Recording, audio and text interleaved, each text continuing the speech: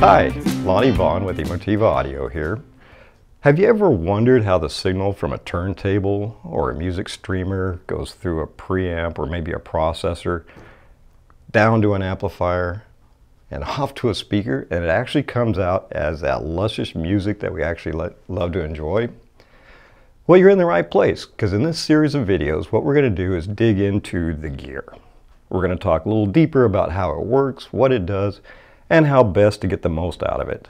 Now, in this one video right here, we're just going to do a basic whirlwind overview of how a system works. And that'll get you started so that in subsequent videos, we can dig deeper into each one. And there's no better place to start than at the source. Now, a source is any device where the music originates from. That can be a turntable, that can be a music streamer, that can be your cell phone, your computer, whatever. If that's where the music is actually coming from, that's your source. Now, there's two basic sources. There's analog and digital. Now, a turntable is a great example of an analog source. The music that's pressed into the album is done in the analog realm, which basically means that the grooves in the album represent, when an electrical signal goes through, represent exactly what those analog impulses are that we listen to. Now, on the flip side, by contrast, you've got digital sources, music streaming, things like that, and it's a much more efficient way of compressing and sending data, and those are nothing more than just a long stream of ones and zeros. Okay? Now, we can't actually hear digital audio. That has to be converted back to analog, because that's what we hear in. But we'll get into that later. Now, we go from our source to our preamp.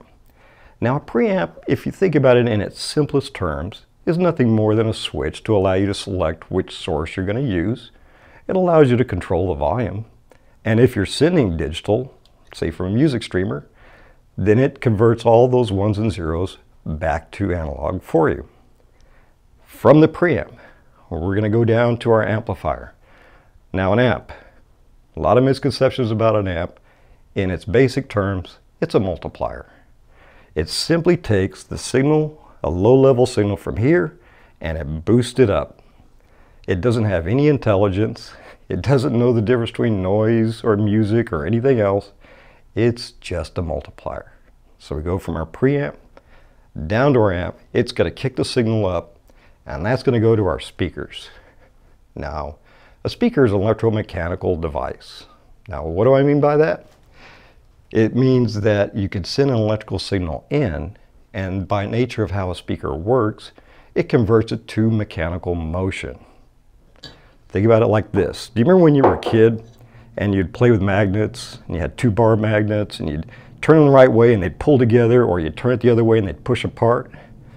That's the basic theory of how every speaker works. Here's what you got. You got your cone. That's actually going to be the piston that creates the air pressure waves. Attached to the bottom of the cone is a coil of wire, just an electromagnet. But that coil of wire is actually sitting inside of a solid magnet. So it works on the same principle.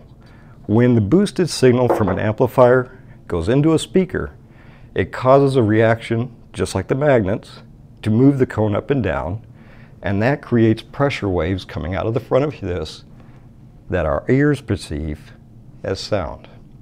So there you go. There's your basic setup. Start at the source, goes to your preamp where you can select what you want, down to the amplifier, off to your speakers. They recreate it back into mechanical energy. We hear it and we enjoy it. Well, hope this gives you a good overview of what's going on. Stay tuned for more to come, and happy listening.